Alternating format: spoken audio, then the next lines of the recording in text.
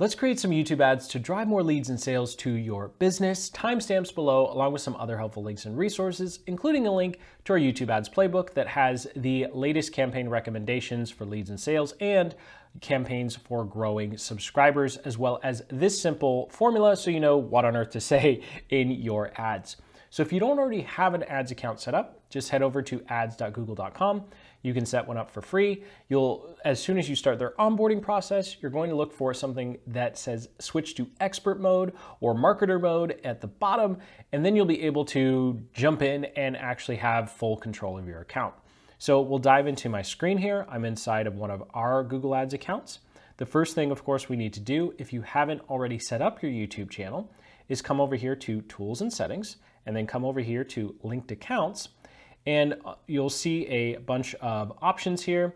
And what we're going to choose is going to be YouTube. And as you can see here, I have a couple linked already. So I'll go ahead and click on Manage and Linked. And all you need to do is click this blue plus button and you can add your channel. There's no limit to the number of channels or ad accounts you can connect, so don't feel like you get locked into anything.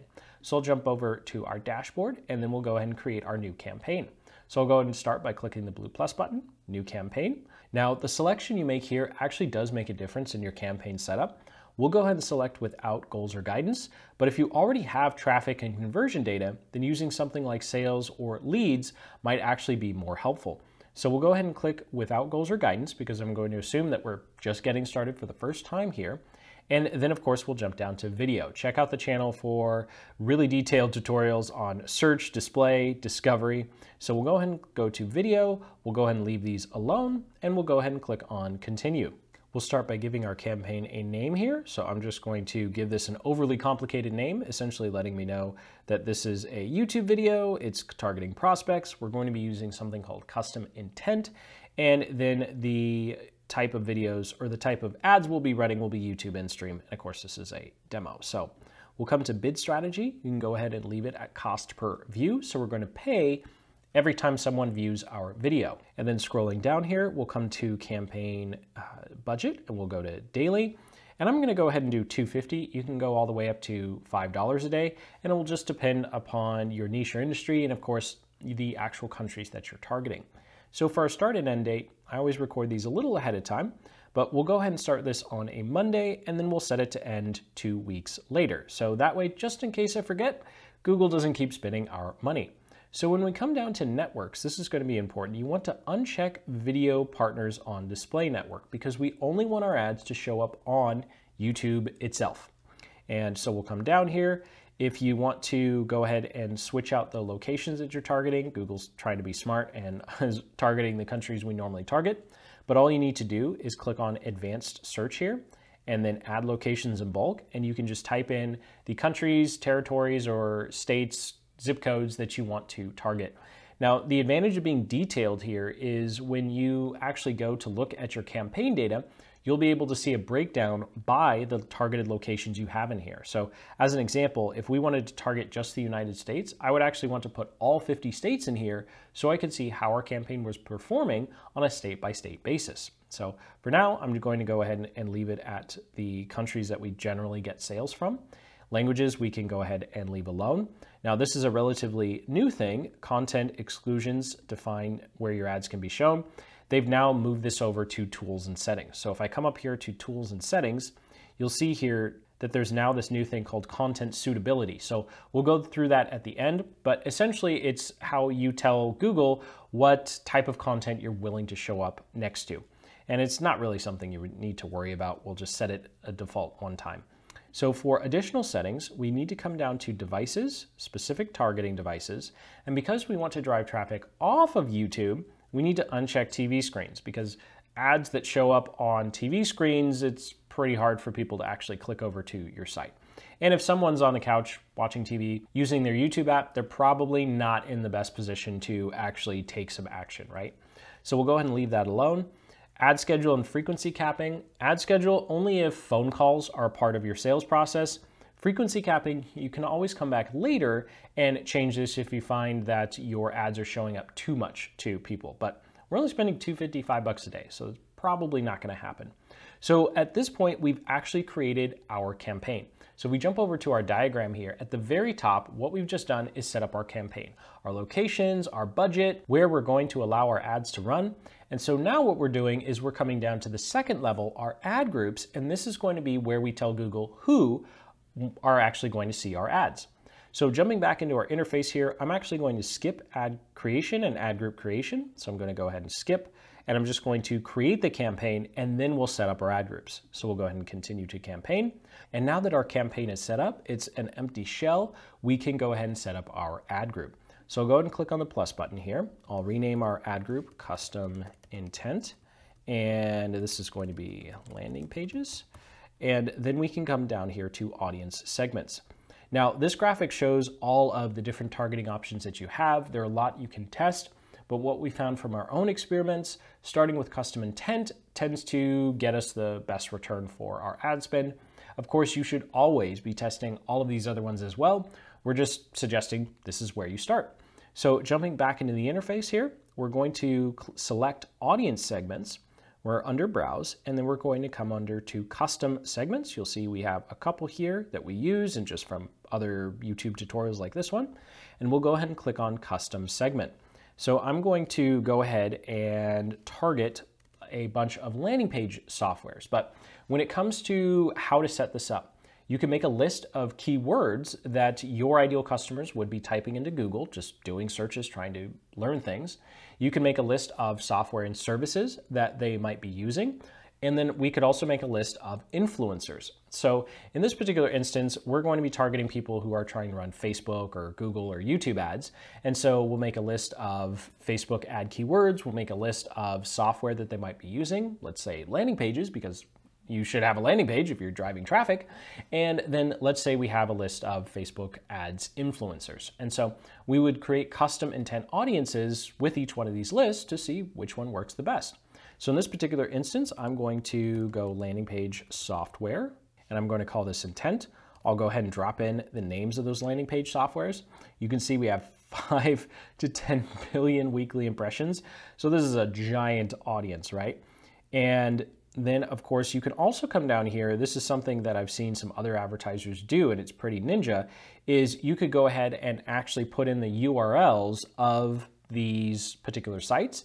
And then you can also put in the URLs of the login of these services. So you make sure that you're actually targeting those people who are actually logging in to the sites. So you know that these people actually not only are interested, but they're actually actively they're actively using this software. So shout out to that other YouTube channel that came up with that. I thought that was pretty ninja, and it's worked out pretty well. So we'll go ahead and have this 5.2 landing page software intent, and you'll see why I call it intent. We'll leave it at intentions here, and then we'll go ahead and click on save.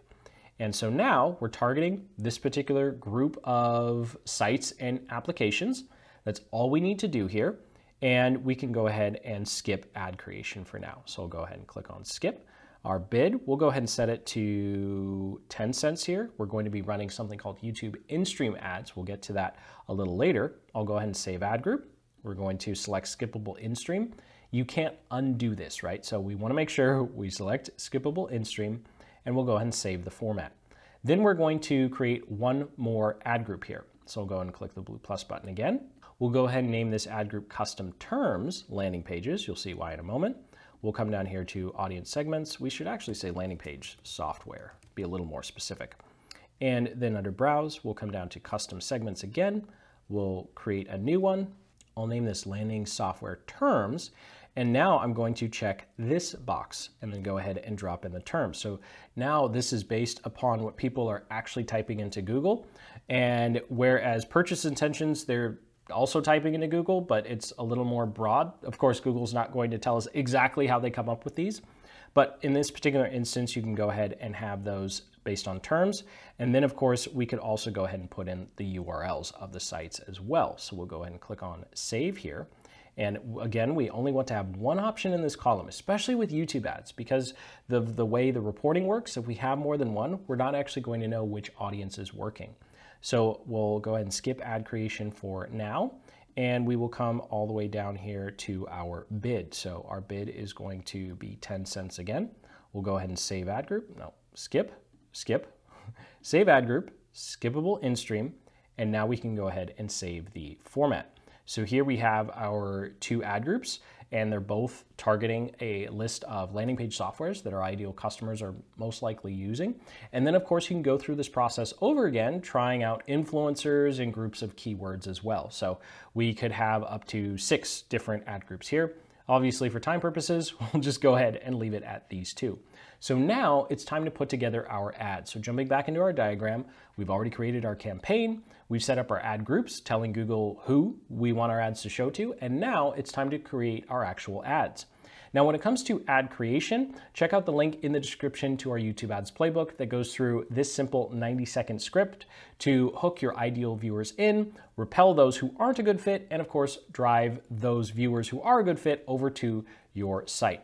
Now, we're going to be using something called skippable in-stream ads, as you saw when we were setting up our settings. And these are the videos that show up in front of other YouTube videos, and people have 5 seconds before they can actually skip. And so what's really important with whatever you do with these is in the first 5 seconds, you want to call out specifically who your ad is for and then alienate everybody else. Again, the script you're looking at here is going to be really helpful in coming up with what to actually say. So make sure you check out that link in the description to grab that. So for now, we're gonna go ahead and set up our ads. So jumping back into our interface here, we're going to go ahead and click on our first ad group here, custom intent.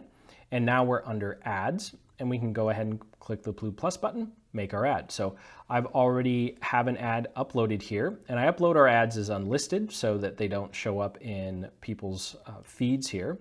So I'll go ahead and drop that in, and of course I talk way too much, so we do find that this is true. Like 3 minutes is a good number to have, especially since people can see how long the ad is. So if you have like a 10-minute ad, someone's immediately gonna look at that and go, well, yeah, no, I'm not gonna stick around for 10 minutes, and skip.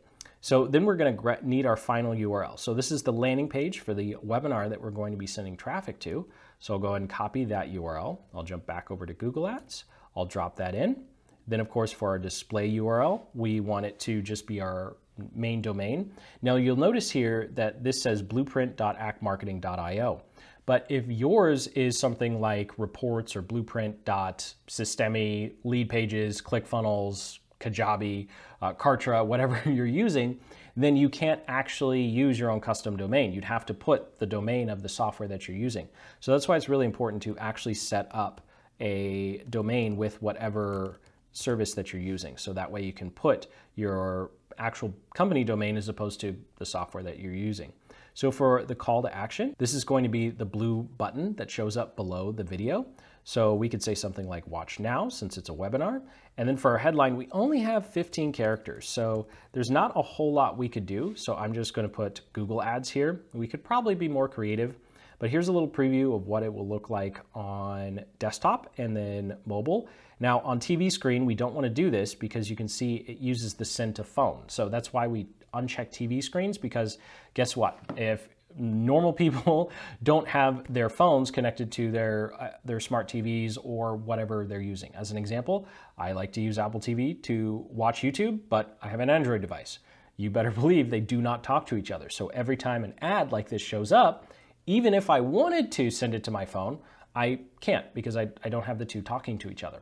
So anyway, it's probably spent way too long on that. We'll go ahead and jump back to the mobile preview so my face isn't so big. And then we can go ahead and just give our ad a name. And you can upload a custom companion banner. And so if we come back to the desktop preview, that's what will show up here. And so that's something that you can make in 5 or 10 minutes over on Canva, and you can upload it, and there's no penalty to creating custom ones. So we'll go ahead and click on Save Our Ad here. And then what we'd want to do is upload 2 or 3 more ads. And so what I like to do, especially with this one, this is version 1 of, I think we did 17 that day. And as you can see from this little screenshot from our editing, we only changed the first 5 to 15 seconds, and then the rest of the ad is the same. And so this is how you can really start to split test what ads are working and what ads aren't, because it's that first 15 seconds that's really going to make the biggest difference. And after that, all the ads are the same. I literally have 17 ads where we only change the first 15, 30-ish seconds. You can tell that I talk a lot and I don't stay on script. And then after that, the ad is the same. So again, link in the description to our YouTube Ads Playbook that has a simple script that you can follow for your own ads. So now what we need to do, let's go ahead and say that we've created a couple more. All we need to do is copy this over to our other ad group and we're all good to go, except for the content exclusions. So we'll go ahead and select this. Then we can come down here to edit. We can go ahead and click on copy. Now up here at the top gray bar, I'm going to click out to our entire campaign here and I'm going to click on ad groups so I can get back to our main ad groups dashboard. This is not a dashboard, main ad groups list. And then we just set up the ad inside of custom intent landing pages. So now we need to add it to custom terms landing page software.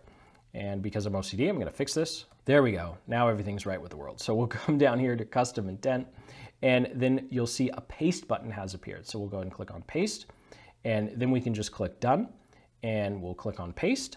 And then our ad has pasted into our other ad group. So if I click up here to our campaign that we've just set up, you'll see that we have our ad inside of custom terms landing page and custom intent landing page. So if we jump back up to our ad groups, of course, our ad will start running the next Monday that I set it up for. And then after that, it's time for optimization and testing. Now there's one last step here because Google is making this a little more confusing for us.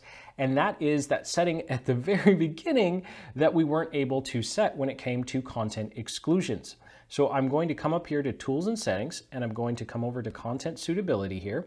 And this is something that will apply across your entire account. And so this is where you get to tell Google and YouTube essentially how strict do you want to be with the type of content you show up.